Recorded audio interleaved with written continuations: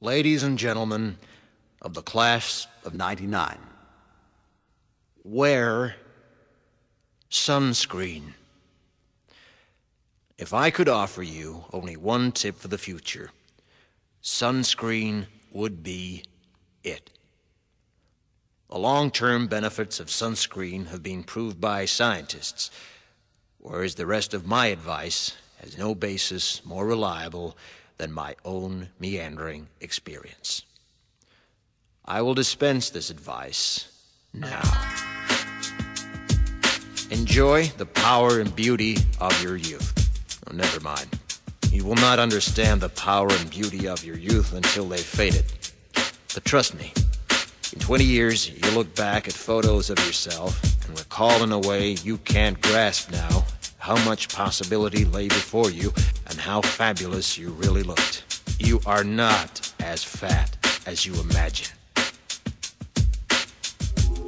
Don't worry about the future, or worry, but know that worrying is as effective as trying to solve an algebra equation by chewing bubblegum. The real troubles in your life are apt to be things that never crossed your worried mind, the kind that blindsides you at 4 p.m. on some idle Tuesday.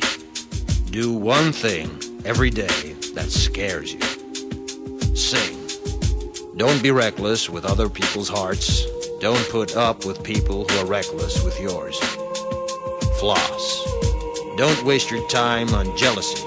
Sometimes you're ahead, sometimes you're behind. The race is long, and in the end, it's only with yourself.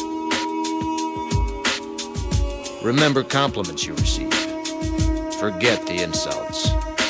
If you succeed in doing this, tell me how. Keep your old love letters.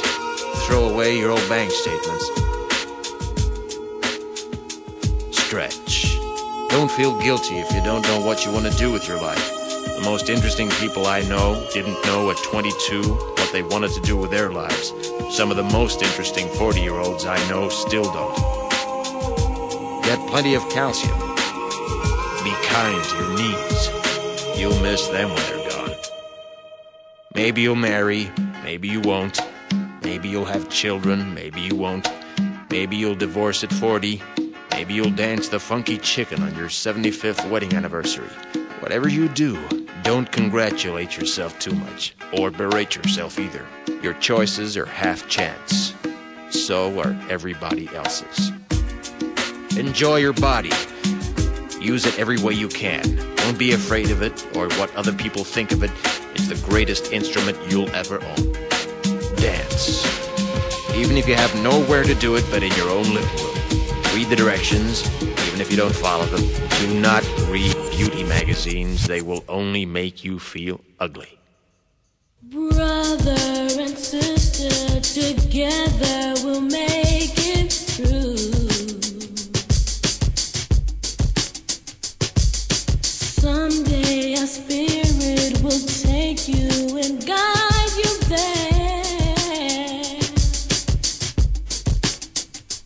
I know you've been hurting, but I've been waiting to be there for you.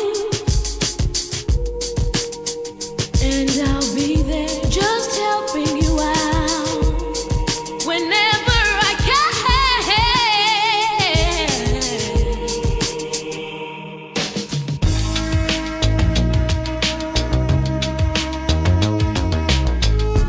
Get to know your parents. You never know when they'll be gone for good. Be nice to your siblings. They're your best link to your past and the people most likely to stick with you in the future. Understand that friends come and go, but with a precious few, you should hold on.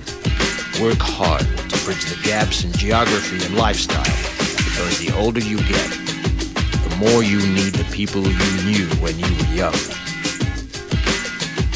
Live in New York City once, but leave before it makes you hard.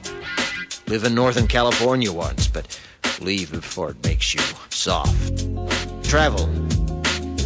Accept certain inalienable truths. Prices will rise, politicians will philander, you too will get old. And when you do, you'll fantasize that when you were young, prices were reasonable, politicians were noble, and children respected their elders.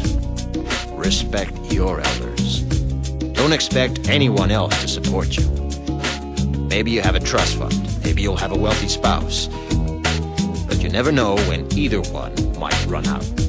Don't mess too much with your hair, or by the time you're 40, it will look 85.